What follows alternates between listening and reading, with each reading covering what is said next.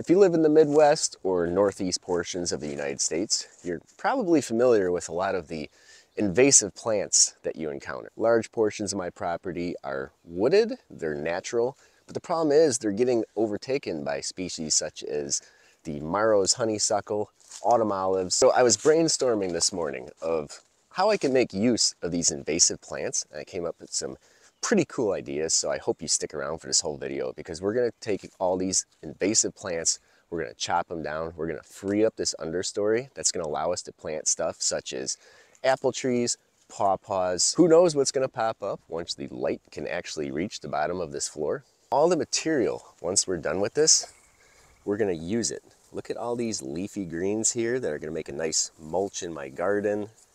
These hollow stems here, we're gonna be able to drill those out, make some mason bee houses. We're gonna be able to make some biochar, some potash. There's gonna be no waste here. We're helping the environment, we're helping our garden. We're just making things better all around. Enemy number one in this wooded area is going to be this invasive honeysuckle. Now, although the pollinators do love this plant, it does shade out everything. This wild apple tree has been struggling, trying to reach for the canopy because all this time these honeysuckles have been shading it out. I can tell this is not the native honeysuckle because I cut it and it has a hollow stem. You can see this area where we've already started. Just by removing one of these honeysuckle bushes, I've freed up all this space. Some of the woodier materials I'm just taking, I'm laying on the ground to feed the native soil. And even though it is native, I'm taking a lot of the Virginia creeper down because it is just overtaking the canopy of all these large trees and suffocating some of these smaller trees like the dogwoods. You can see here just how large these honeysuckles get. Look at the size of this stem coming out of the ground here, and this is not even the biggest one. I'm only using two different tools for this whole entire process. One is the Felco 8 pruners I always talk about. They're a little expensive, $50, $60, but these are the best pruners money can buy, and they're probably gonna last you forever. The second tool I'm using is just this 9-inch samurai saw. I've got a bigger one, but the 9-inch is gonna be fine for this. It's very sharp, so be careful. You can find all these products linked in the description below in my Amazon store, as well as other products that I personally own and use and endorse.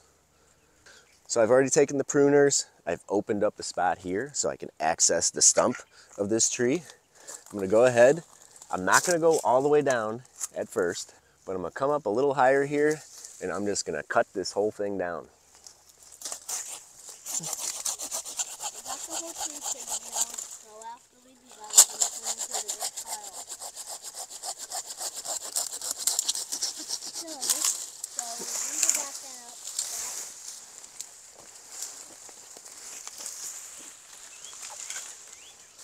This isn't even the biggest one here. Look at all the biomass we have here.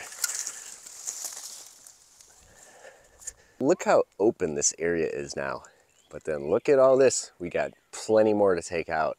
Behind me is another very aggressive non-native plant. And this plant is really hated by a lot of people, and for good reason. It kind of takes over a whole entire area. It's like a pioneer plant. If you get disturbed areas like in the brush or on the borders of woodlands, you're probably gonna have autumn olives pop up. The birds actually eat the berries and plant them.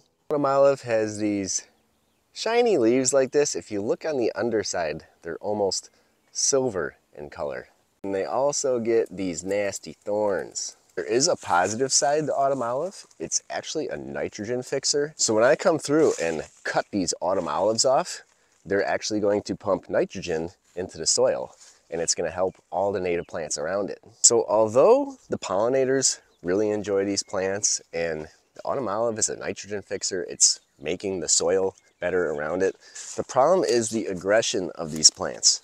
So there's a difference between invasive and aggressive. Sometimes people call native plants invasive because they spread a lot. That's not the case. To be an invasive, you have to be not native. Like these honeysuckles are not native to Michigan, neither is autumn olive. And besides the fact that they spread by their berries and the birds plant them everywhere, a lot of these plants also have a suckering habit. The roots will come out and send up new shoots. That allows them to take over a space so fast that none of the native plants can pop up underneath because they're shaded out. So we're gonna get to clearing out a lot of this stuff here, and then we're gonna come back. I'm gonna show you what we're gonna do in this area. Then we're gonna head over to the garden and show you what we're gonna do with some of the plant scraps. I did come across another plant that I'll be removing when I find it, and that is the multifllora rose. This big nasty guy with all these thorns on here. These things get pretty big and start to take over.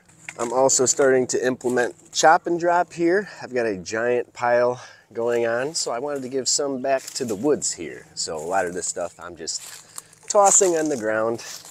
Look at this. This apple tree has not seen light in a very long time. It was completely buried.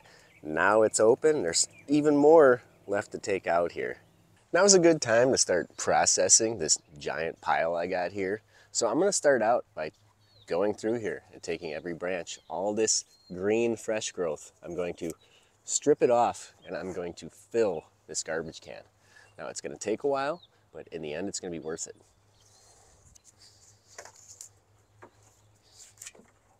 We got a lot of this process. We still got some work to do. This I'm going to chip into wood chips. This is some of the newer growth here with a little bit of the leaves on there. This is gonna mulch my walkways. And then here are the new growth and leaves I took off of some of the branches that we're gonna use to mulch. These areas we're not planting this year, just too much weed pressure. We're just gonna try to reclaim them. This bed here, I ran out of leaves in the fall. There's a little cardboard in here. So what I'm gonna do is, I'm gonna take these and I'm just going to coat this entire bed with these. Just gonna go ahead and do a nice even layer across this whole thing. I'm just using these in this bed. I'm gonna do some heavy radish cover cropping in the other beds. Since we are not planting in here, it's got all season to break down. As the season progresses, we'll be adding all kinds of good stuff in here. Some burdocks, some comfrey. It's nice and thick to feed this soil. And here's the mulch for my pathways. I can just take this and stack it on here and step on it. It's a little springy when it first goes down, to help suppress some of the weeds that are popping up in here.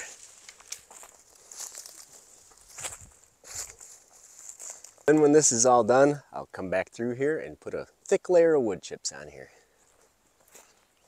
Here's a mason bee house I had just constructed. So I could take these honeysuckle stems, and they already got a nice pilot hole in there. I could take a 1/4-inch drill bit, drill from each side, and make these hollow.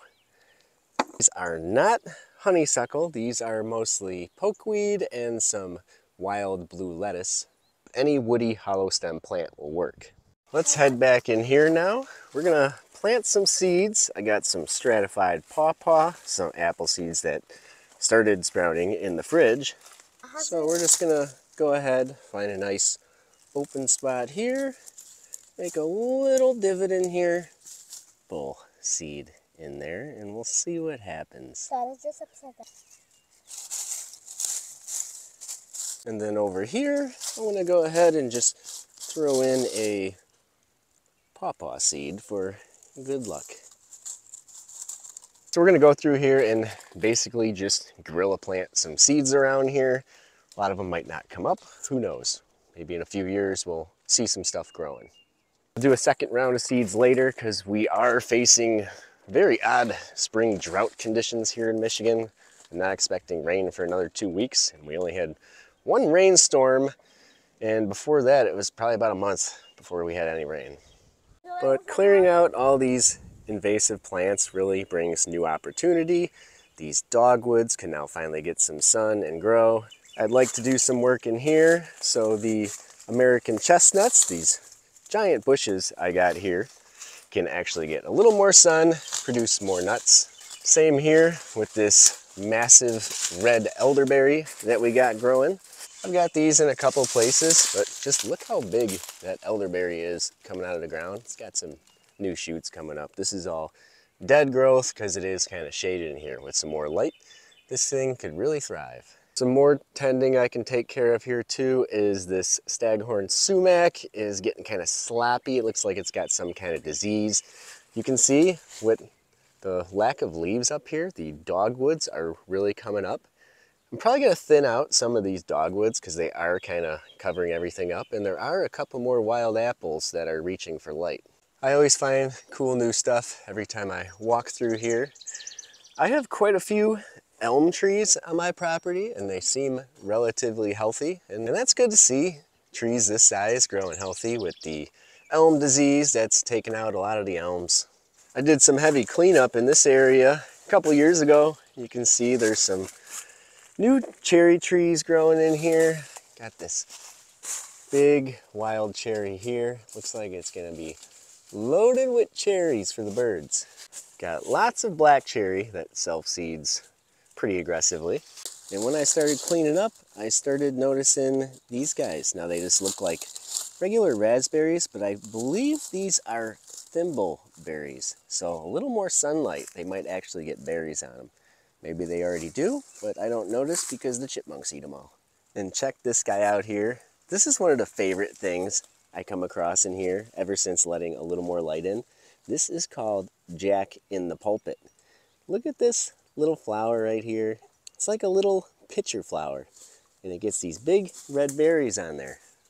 Then off to the side, we got some more red elderberries. A lot of these plants were not coming up here till I cut down a lot of this invasive growth.